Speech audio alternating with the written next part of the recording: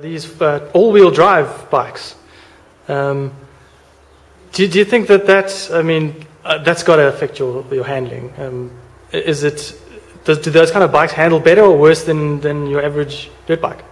I think, you know, we tested a bit with all-wheel drive when I was with KTM, and I mean the bike in certain areas is really good. You know, you've got to look at also sort of the sprung and unsprung weight relationships, and obviously with all-wheel drive, you know, you have extra weight on the front wheel and extra weight on the bike, and in terms of traction it was a good system, and it had advantages in certain areas, but it wasn't, I would say, a major breakthrough that we thought, okay, this is something for production, and also cost-wise, you know, it was expensive, and you know, the concept was good, and if they could refine it, yeah, I think, you know, there is potential for that, but you know, we didn't have like better lap times or anything. I think that, you know, there were certain areas like it had advantages, but a good ride on a rear-wheel drive, normal, conventional bike still we found was more successful, and it just worked better for us.